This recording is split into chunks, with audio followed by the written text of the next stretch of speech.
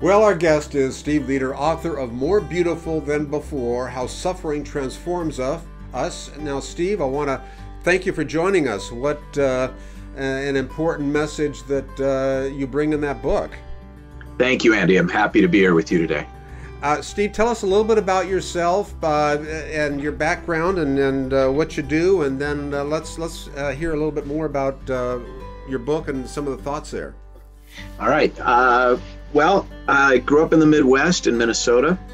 I got a degree in writing from Northwestern University, and then moved to Israel and began my studies to become a rabbi, and ultimately became ordained in 1987. So I've been a rabbi now for more than 30 years, and my entire career has been spent at this really amazing congregation in the heart of Los Angeles called Wilshire Boulevard Temple. It's actually the oldest synagogue in Southern California, founded in 1862.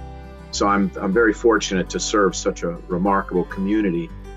The book really was born out of my own pain. About 3.5 years ago, after 27 years of being a rabbi and counseling people through incredibly painful situations, I had seen it all in 27 years. Murdered children, the death of the babies. I helped parents lower a casket in the ground the size of a shoebox. Cancer, destroyed public reputations, divorce, you name it, I'd seen it. And I tried my best to help people through it all and thought I was doing a pretty good job. And then you're the first person that people come to in those cases. In many cases, I am. I call the couch in my office the couch of tears. So, and quoting the Psalms. So it's a lot of pain when you deal with a community of 10,000 people like I do. Yeah, that is something that you're really never prepared for, are you?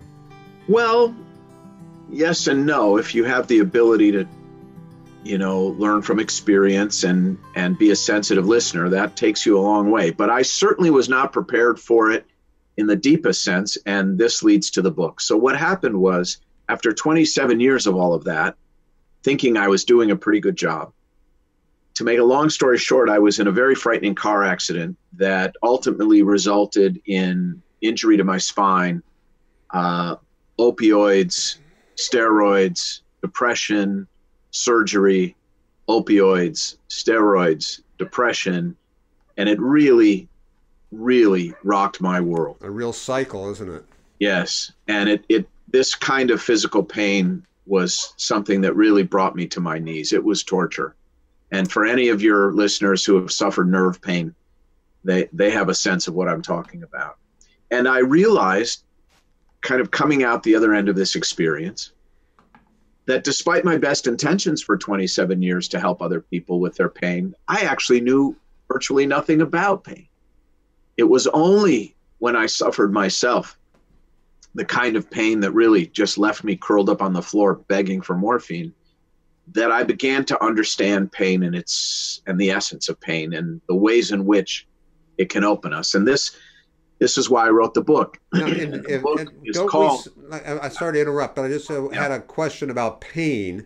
Yes. Because so much of the time when we think about or talk about pain, oftentimes anyway, we think about emotional pain, but the emotional pain goes, in your case, and the people you help with the physical pain as well.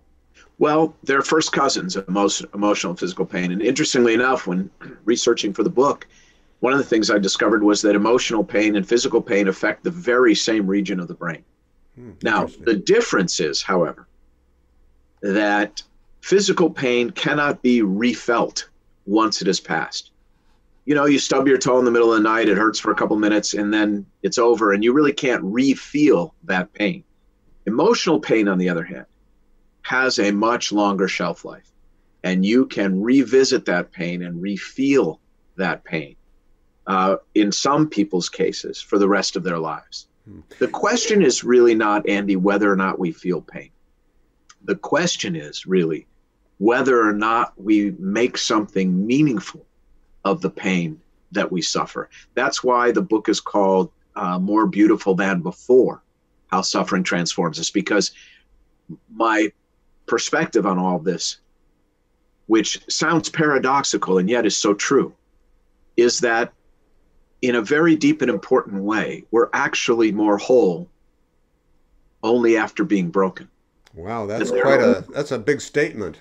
Well, and I think it's true that there's a wholeness that comes only as the result of brokenness. Yeah.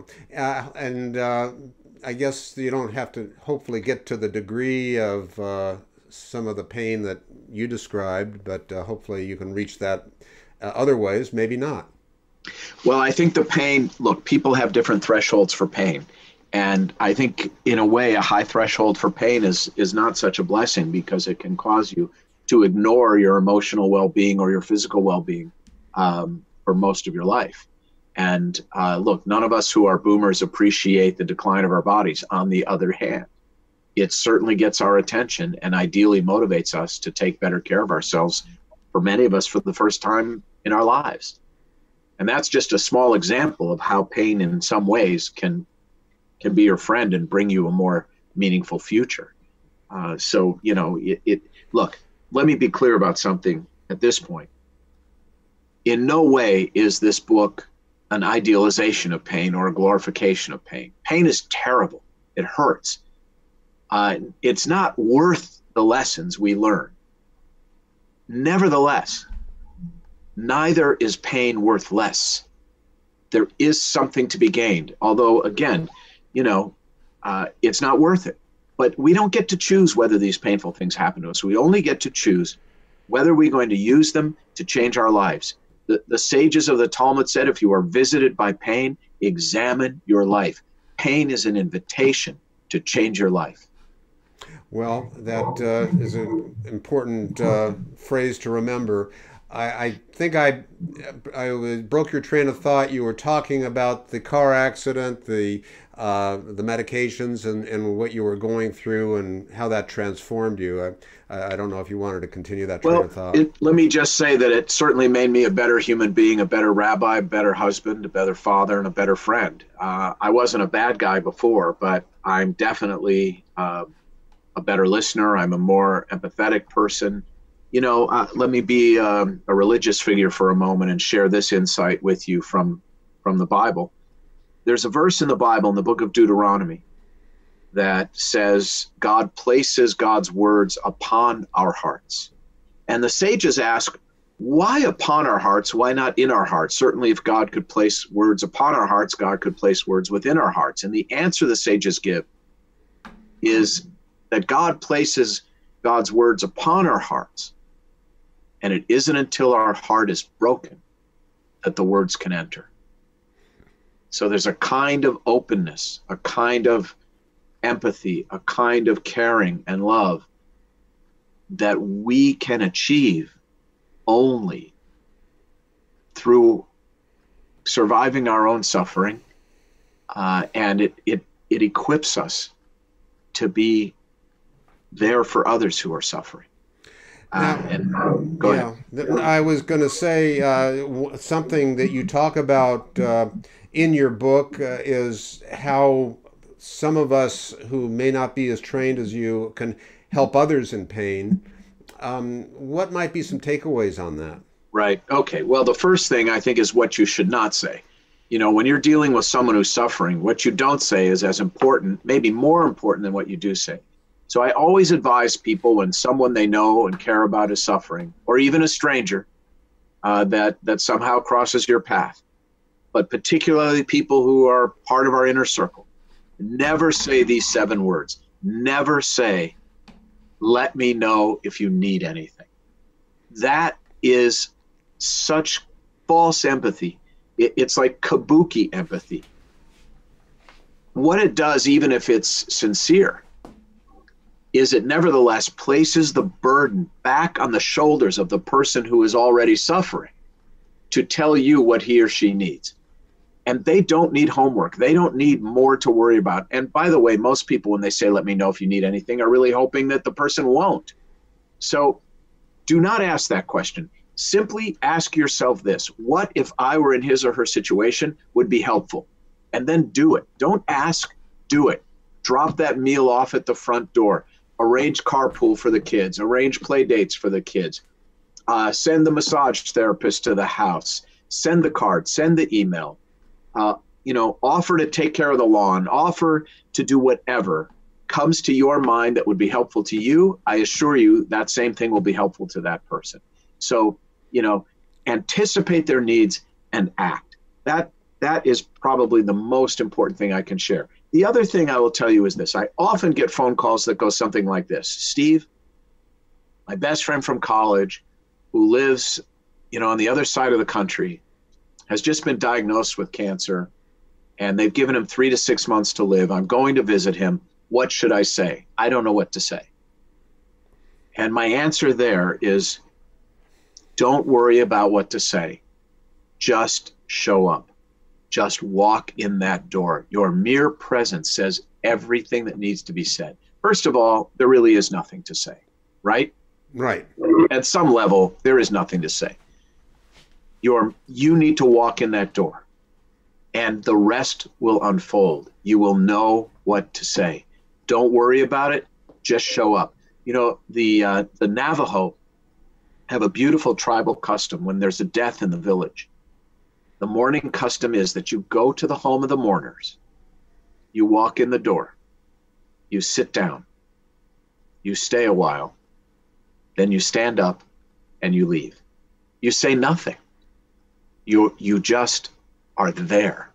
And that presence, as I say in the book, changes nothing but means everything.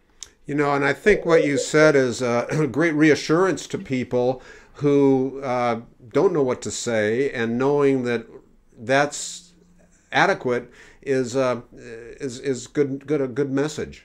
I'm the same way. Listen, after 30 years of being a rabbi, I stand outside the hospital room door before I walk in that room, and I don't know what I'm going to say. I just know that it's my responsibility as a caring human being to walk in that door. I don't know in advance what I'm going to say. Just show up.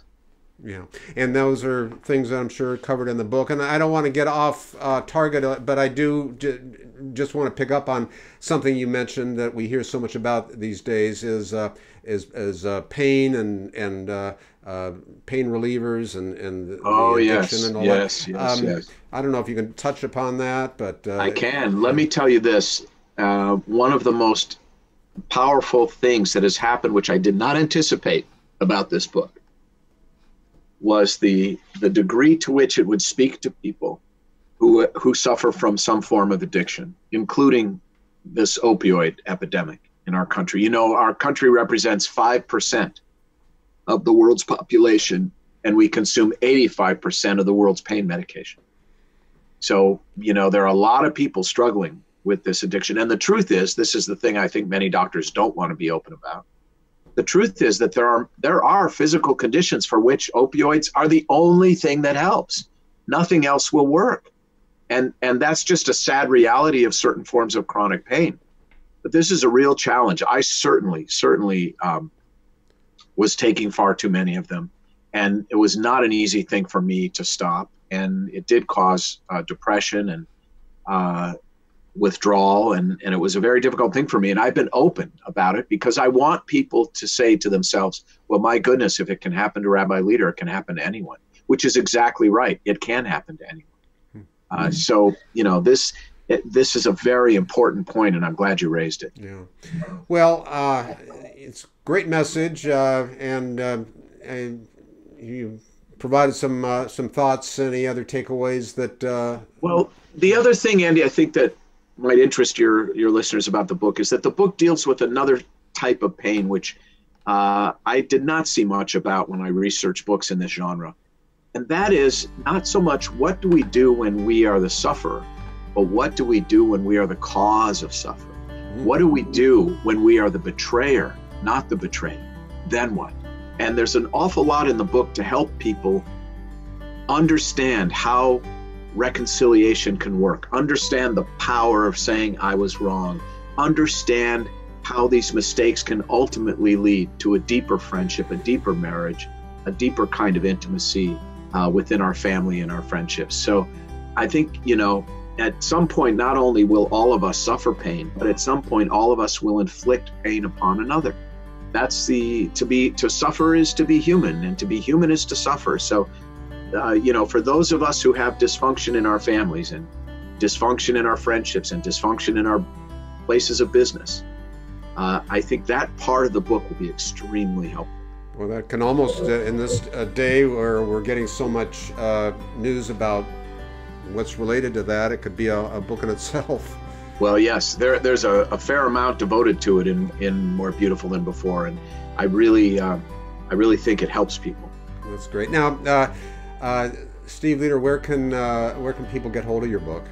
Well, people can get the book on Amazon.com, BarnesandNoble.com, and also if they want to learn more about the book and me, they can go to steveleder.com, STEVELEDER.com. And we've done our best there to really have a lot of resources for people who may be suffering some form of pain or another. And I deeply appreciate this opportunity, Andy. Thank you. We appreciate it too. Thank you so much. Our guest, Steve Leder, author of More Beautiful Than Before, How Suffering Transforms Us. Steve, thank you for joining us. Thank you, Andy.